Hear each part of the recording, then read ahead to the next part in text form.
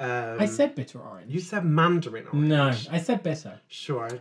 Roll the tape. We will roll the tape back, and I will have said bitter. And anyone who disagrees with me is part of a QAnon conspiracy. Oh my goodness. It's Fume Chat, yeah, Fume Chat with Thomas and Nick. We talk perfume and fragrance with humor and wit. From Chanel number 5 to Angel and more. We're covering the famous scents that you're looking for. It's time for some fragrances, it's time to start the show. It's Fume Chat, yeah, Fume Chat, here we go. Hello and welcome to Fume Chat. I am Nick Gilbert. And I am not Nick Gilbert. She's a funny one. No, it's just a fact. Yes, I am Thomas Dunkley, the candy perfume boy. Yeah. Hello, everybody. Hello, everybody. Welcome to Fume Chat, where we talk about perfume. That is what we do. Yeah. As in our last episode, we clarified this is not a Eurovision podcast, so we will not be talking about Eurovision. Although, no, I'm kidding. Although I do have something to say about... No. I just wanted to mention... No. Fuego. Bop. Celine Dion. Yes, so welcome to Fume Chat, where we talk about perfume. We are going to talk about perfume today. Yes, we are. But not just perfume. No. No, no. No, no. No. No. So, in our last episode, we kind of said that we would record more episodes. So we just want to say hello, hi, we've done one. Yeah. Consistency, thank you. 2 episodes. 2 episodes, we're done. Yes. Well done, everybody. Thank you. Yes, so we're back. And this week we are thinking all about Bergamot. Yes, Bergamot, not Bergamot, as many people try and call it. Bergamot. Yes. Bergamot. Bergamot. I've heard that one, which is, I believe, a place. Yeah. I believe that is, yeah. So without a T. Yes. But yes, Bergamot. Bergamot. Yeah. So, what even is Bergamot? What is a bergamot? Hands up, can I answer, miss, please? Yes. So, bergamot is a citrus fruit that they believe is a hybrid of a lemon and a mandarin orange. Not a mandarin orange. Fuck. So, bergamot is a hybrid fruit, and it's produced from a bitter orange... I said bitter orange. You said mandarin orange. No, I said bitter. Sure. Roll the tape. We will roll the tape back, and I will have said bitter. And anyone who disagrees with me is part of a QAnon conspiracy. Oh my goodness. So it's a bitter orange rootstock with a lemon branch grafted on, and then it becomes a tree. Yes. You cannot grow a bergamot from seed. It won't happen. You have to do the grafting process. Okay. You can graft a bergamot branch onto a orange tree stock. Yes. And it will continue to be bergamot. Yes. But yeah, the original way it was made was lemon branch onto an orange base. Which I think is really a metaphor for life. Like, you can't get the fruit without the graft, you know? Uh-huh. I know you're kind of laughing, but I think that's very meaningful. You've got to work for your things. You know, I thought it was a bit deep, but fine, move on. So it is the bitter orange, as I said, and the lemon. And the lemons. And that makes the fruit. That makes the bergamot. Yes, which indeed. Is the fruit. Which is the fruit. And we have a dried out one here at the lab. Yes. Which we got last year when we went to Capua. And it wasn't dried out at the time, it's fresh. Oh. And it's dried out over time. So what you mean is you've got a mouldy one? No, it's not mouldy. This is the really cool thing about it. It doesn't get mouldy. Ooh, it just dries. Ooh, it just dries.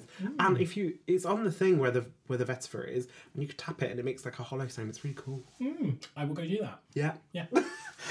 So yeah, bergamot is a citrus fruit, so it is very zesty and la la la in its odour. Yes. So all of the kind of things you would expect of a citrus fruit. Yeah, sparkling, fresh, zesty, sweet, slightly floral in its aspects. I would say that it's slightly floral, and yes. Also, I feel kind of like there's a fluffiness to bergamot. Yeah, I think of it as like Vaseline on the lens. Yes, it's like a gauziness, isn't it? Yeah. It's very like Sofia Coppola like directing style. Exactly that. So let's have a sniff of some bergamot essential oil, which has been decolorized. It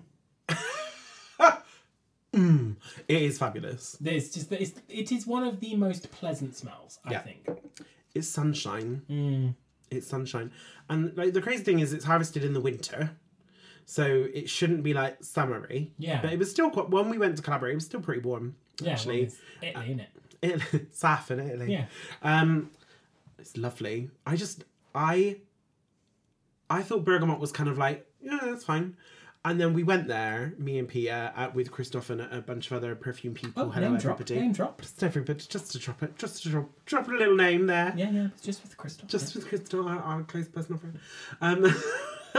And it gave me like a whole new appreciation for Bergamot as a material, but also the way it's used in perfumery. Yeah. Because I kind of dismissed it a little bit as a kind of like, well, it isn't everything. Well, that's just literally what I was about to say. Is that I suppose it's easy to, because it's like the bread and butter of perfumery, really. Yeah. Everything has got a bergamot top note. Exactly. It's like a bergamot top note, a musky base. You can pretty much guarantee that's the case. Yeah. Oh, she rhymes. She rhymes. She's a poet, and she wasn't aware of that fact. I was. Yeah. So I basically learned to love bergamot rather than kind of just be like, oh, that's all right. Yeah. It's quite nice. Yeah. Which has been a fun sort of like experience. It's lovely. It's good to have you on board the Bergo train. On the bergamot train. Because it is a glorious material. Yeah. So for me, bergamot is one of my favourite smells, but specifically, I've brought a box of tea bags from the cupboard because my favourite smell in the world is Earl Grey tea bags. And as you know, Earl Grey tea started as tea with bergamot in it. Now it's more tea and kind of like a bergamot flavouring, which I imagine consists of lots of other wonderful things, including other citruses, I would think. Yeah. Looking at this box, it says lemon and bergamot Flavouring. It's still lovely, but I love that smell of, like, you get a really strong bergamot smell from the tea. I don't know if you can really smell it on that bag, on that box, because it's been open for a while. I mean, it just smells a bit tea-y, if I'm really honest. Which is, a bit disappointing, Thomas, actually. After all this fanfare. After all this fanfare. Well, so this is... I mean, I love the smell of tea, so it's not actually... Because I love tea. Yeah. Tea smells great. But like a freshly opened box of Earl Grey tea bags is like the best smell in the world. Yeah. This is make that nice. I just wanted to bring something to the table, okay? I wanted to contribute. And I'm very sorry to say that's not been the case. You brought nothing. You brought nothing. You are nothing. And you will always be nothing. I did not say any of those things. No, well, the subtext. I read the subtext. Carry on. So we were talking about bergamot. You love it. You'd overlooked it, and now here we are. You understand it. You see eye to eye. I understand it. I've got an appreciation. Yeah. I'm really into it. So it was really cool because we got to see the whole process of like them picking well, not necessarily picking actually because they'd done it for the day by the time we got there, but right through from the bergamot being washed through the process that it goes through and turning it into an essential oil. I thought it was super cool to see it happen. So like the way that works is you have two different machines that you can use, which are both cold pressing in inverted commas. And the one that was in action the day that we went was called the Pelletrice, which peel, right? So it kind of basically, there was like a big container with water and the bergamots were chucked in there and they're kind of like washed a little bit. And then they go up this little conveyor belt and into this rotating drum that has grating, I guess... I don't know what word I'm looking for, but like plates that grate it and it moves around and it kind of was like a washing machine with grating happening. And what surprised me was at that point they were introducing water. Okay. Because I had always been told that the way that you got oil out of citrus was just press it. Yeah. But if you use the Pelletrice, you get a more full oil and then they can separate out the water. So what actually came out was kind of like it's like described as an emulsion. So you've got bits of peel, you've got the essential oil, and you've got water all together that comes out of that. So out of the kind of grating washing machine where the bergamot comes, and then they can also like reprocess that bergamot, squeeze it for the juice and stuff like that, because they use it for flavouring and so on. And then after that comes out, they've got this like big vibrating machine underneath that helps separate out some of the solids. So you've got like the peely bits that you don't want to have. Yeah. And then they can use that for like composting and whatever else. So it's used. And then you've just got the emulsion left. And the emulsion is the water and the oil kind of mixed together. And then they put it through a centrifuge so that they can separate it out. And you get the oil and the water coming out separately. And then the oil is like this really murky colour. Okay. So it's kind of like this really dark green, especially through the pellitrice, because you get a lot of the chlorophyll that's naturally present. So it's quite sort of like surprising, because I always think of bergamot oil as being clear, and that's because most bergamot oil is decolorized. Yes. And to use bergamot in perfumery, you have to remove the furanocoumarins. Because they're photosensitizing. Yes, they are. So high quantities, they can cause damage to the skin. Exactly. Bergaptine is the problem child in there. And that's what's also present in hogsweed, which is why in the summertime everyone says, be careful wearing hogsweed. Yeah. Because you get it on your skin and burn yourself. Yes. But the whole process was amazing to see. And like to experience the smell at different points was quite intriguing as well. Yeah, and how it must change as well. Yeah, because of course, like removing the furanocoumarins does remove a little bit of the smell of the thing, but the oil that came out at the end was just like so incredible. Yeah, so incredible. I think it's one of the most immediately pleasing smells. Yeah, I think you'd be hard pressed to find someone who doesn't like the smell of bergamot. It's like sunny and clean and lovely. And what was really cool, there was like an apartment building just outside the factory, and they were drying their like linens, and me and Pia were like, oh my god, how good how good does their linen smell, because it's just going to absorb all that bergamot oil that's in there. Sick of the smell of bergamot. No, you would never be. We would crave for some bloody lemons around here. Like, Jesus Christ, Giuseppe. Oh, sick of hearing it. Sick of these blooming bergamots on my sheets. That's what they're like. I mean, it was absolutely. I was so jealous. Yeah. I was so. I mean, like, I'm sure they're just like, oh yeah, well, bergamot. Yeah. Because we live next to the factory. Yeah. But it was so cool. Yeah. So cool. And it's been historically used in perfumery for a very long time in lots of different ways. Yes. So actually, the way that they used to get it out, which I thought was really cool, because we got to see one of the old like presses that they had, but they used to use sponges to get the oil out. Oh, and they would soak into the sponges. Yeah, so they would literally just be like rubbing a bergamot for hours to get the sponge out. And apparently they still do that for very, very small processes at Capua. Okay. So they still will do like a sponge extraction of the bergamot oil. Which I think that must... sponge extraction is new to me. The amount of work. Yeah, I know. And hours. The arms on those Italian men who are doing the sponge extraction. Jeez. It doesn't even bear thinking about. But it does, at length. I will. And I will. I will be thinking of that. So we're going to smell some bergamot perfumes. Or perfumes with bergamot. But should we start historically looking at some of the ones that have... Yeah. Because there's ones that have made like use of bergamot and I don't want to say make it famous, because obviously it was used before, but have been, well known for bergamot. The other one. Yeah, we're just gesturing to each other. Sure. Is it this one? Or the other one? Well, they both are, aren't they? They're related to these two. Yeah. Oh, God. I haven't smelled this in ages. So this is the really nice Jicky we've got on the cupboard that I have to try and not steal every time that I come here. Because just double checking how much is that? Put a pen mark. Yeah. I mean, it's about half empty. It's about half empty. Because the new Jicky does not smell anything like this. No. I mean, this was a bottle I bought in, God knows how many years ago.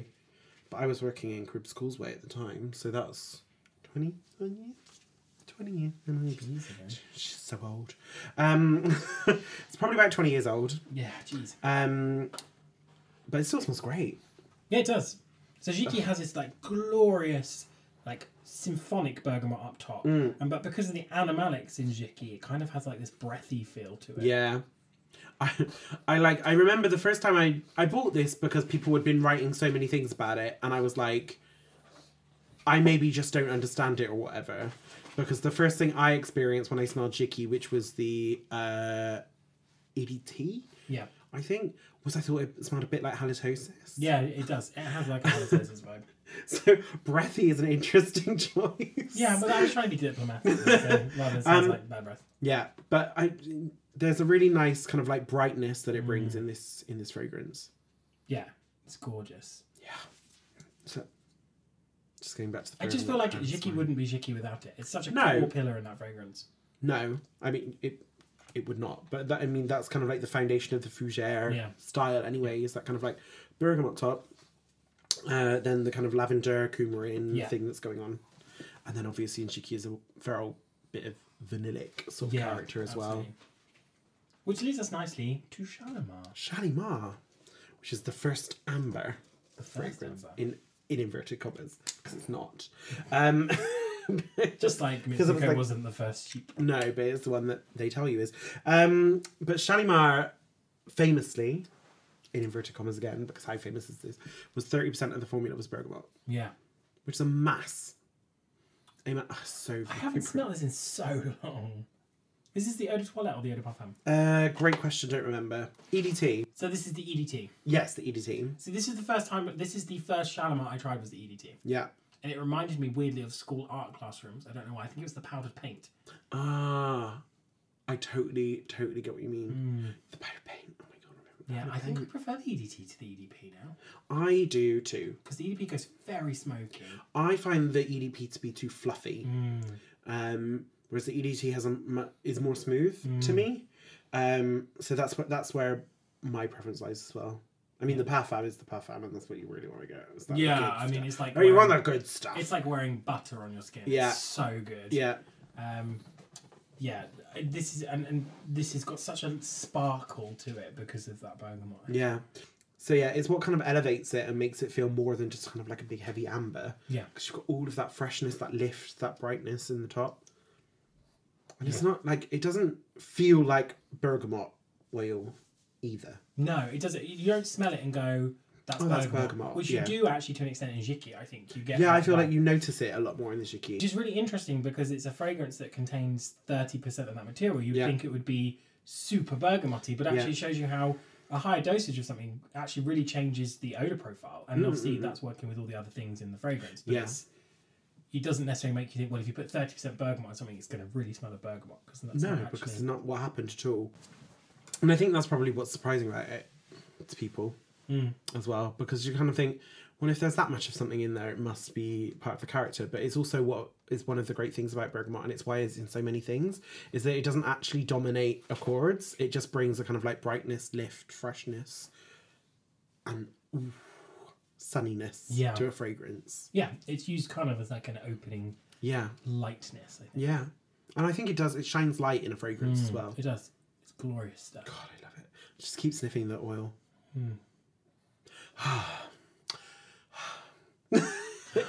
Very satisfying.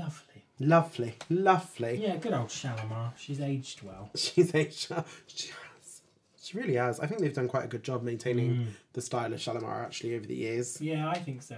Okay, so the next one we want to talk about is the one that is just a straight up bergamot. A really good example of a bergamot fragrance that smells like bergamot. Yeah, that's a fair. That's like fair. That's like presented description as of what this is. It wants to kind of amplify all of the different facets. Yeah, it says, "Hi, I'm Bergamot. Have we met?" Nice to meet you. Yeah, hop aboard the Bergo train. And it's from a brand that we've talked about a lot. We go on about how much we love their citruses a lot. So Atelier Cologne, and it's Bergamot Soleil, and this really reminds me of being stood outside the factory it's gorgeous. in Calabria. So it's zesty and fresh and all of that kind of like freshly peeled or pulled apart bergamot. It just smells so good. It's really lovely. It just smells so good. So you have something like kind of like fuzziness. Yeah. But also it's quite sharp. So sharp in a lemon way, but also sharp in a grapefruit way. Yeah. It feels like they've amplified those kind of acerbic sulfuric aspects of it. Yeah. And then there's this very soft pepperiness to it. Which is naturally present in bergamot oil as well. And I really, really noticed it when we were there. I know I keep going on about it. Yes, you went. I know. I was get there. It. I wasn't. I get it. But that wasn't something I'd ever really picked up before. And then now, having like tried the juice, which so sour. Yeah, I can imagine it doesn't taste that nice. It was all right. It was just like super thin. Yeah, you're like, wow, I can feel everything going right back. But the sorbet, sorry. I had been fantasizing about the sorbet that we had ever since. I want to go back literally just to have more sorbet. More bergamot. It's an expensive sorbet. It's a very expensive. We're going to fly to Calabria to get bergamot sorbet, and that's it. And then we're coming home. No, I'm just going to stay there and eat lots. I hang my linens out while I'm there. Yeah, take some laundry, pop it outside the factory. This is definitely one of the best Atelier Cologne fragrances, I think, because it's the one that really showcases the material so beautifully. And when I say material, obviously there is so much more than bergamot going on here, but it kind of showcases all the different facets of it. And the name is perfect, like Bergamot Soleil. Obviously, it's sunny and it's lovely and yellow bottle that it's got. And stuff. It's vibrant. And it has this wonderful, like, mossy character. It was like, it's vibrant. It's vibrant, vivacious, and very lovely. She's bergamot. She's bergamot. Yeah, there's this real, like a slight, like, mossiness, earthy, woody aspect. The slight peppery side. The citrusy part that's pulled up, like the lemon grapefruit that you mentioned. God, it's good. Just want to kind of like wash in it. Yeah, I feel like I want the shower gel. They must do one. Oh, do they? They must do. Oh. If they don't, then come on. I need that. Yeah. I need it. I just need it to like come out of my shower, just like the shower gel. Just like the whole the steam. Just all of it. No, sorry. I had a brain fart of someone putting essential oils in their shower head, and me going, "What are you thinking? That will get in your eyes."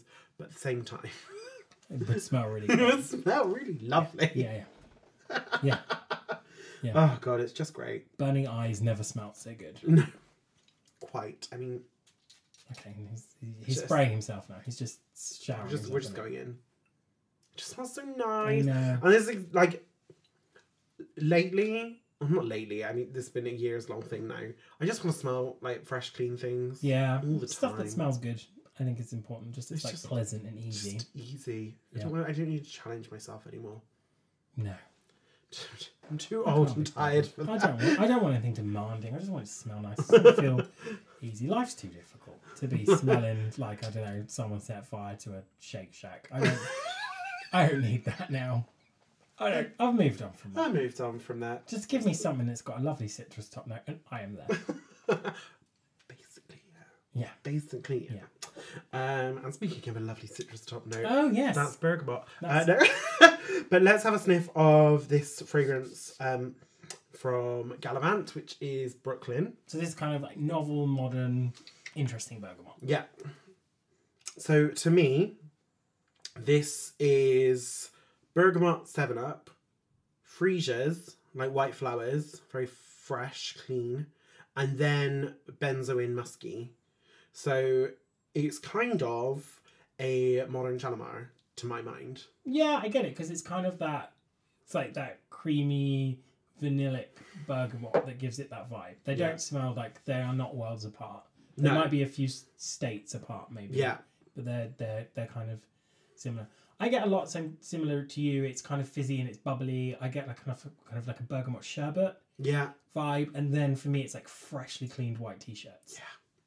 Yeah. And like sneakers that are just like fresh out of the box, like that, like pure white, no mud on them.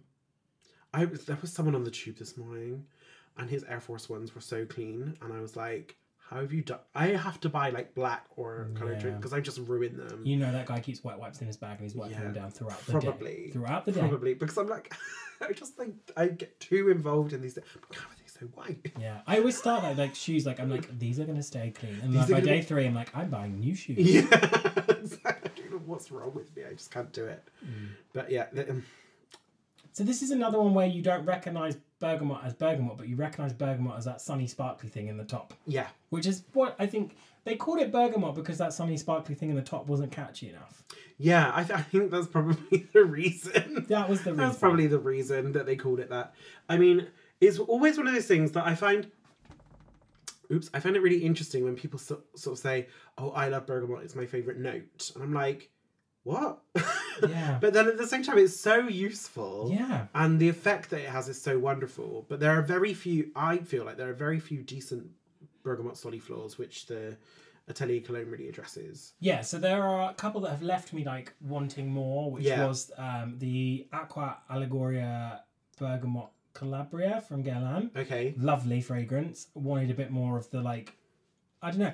I think they missed like the kind of like gauziness from them. Yeah. Which is my favourite part. And then there's the Acqua di Parma, which I think is Bergamot di Calabria. Yeah. Which is nice. And I would say probably until I smelled the Atelier Cologne was probably one of the better ones. But that just kind of blows them all out of the water. Yeah, I think so. Because it's so good. I think it's kind of like the reference. Here's a bergamot fragrance. Yeah, I think so.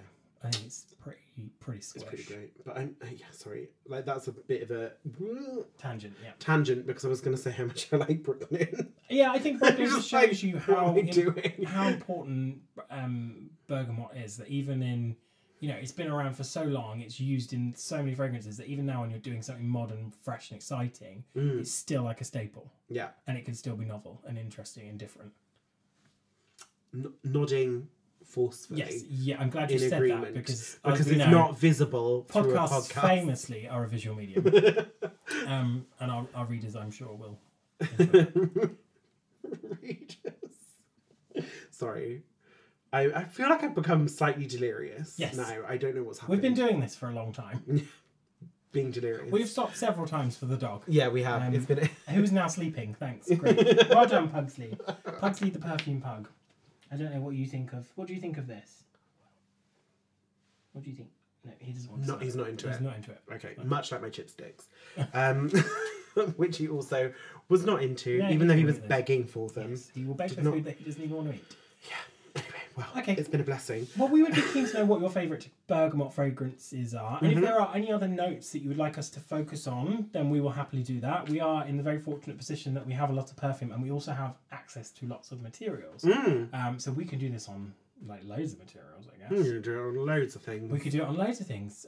We might choose not to, but that's because we have free will. But if you want to know more, or if you'd like to hear more, if you'd like to speak to us, if you'd like to send abuse to us, you can find us at Fume Chat on all of the social media, except for TikTok. See previous episode. Yeah, anything you'd like to add? Would you like a Jerry Springer's final thought on bergamot? No. Okay. No, I don't have any final thoughts. I think my brain emptied a moment ago. Right. And I was just like, oh no. Great. Well, I can always count on you. Thanks. My final thought on bergamot is that it is very, very nice. And I wish they used it more because it's underused. The insight. Yeah. Come for the searing insight that we give you on Fume Chat. Okay, goodbye. Bye. Fume Chat is an all-fiction production produced by Thomas Dunkley and Nick Gilbert. All fragrances discussed during this episode were provided by the brands for consideration, and we were not sponsored to feature them. If we were, we would tell you, because we are nice. You can subscribe to Fume Chat on iTunes and Spotify if you like us, and you can follow us everywhere at Fume Chat and on fumechat.com. It's time to start the show. It's Fume Chat, yeah, Fume Chat.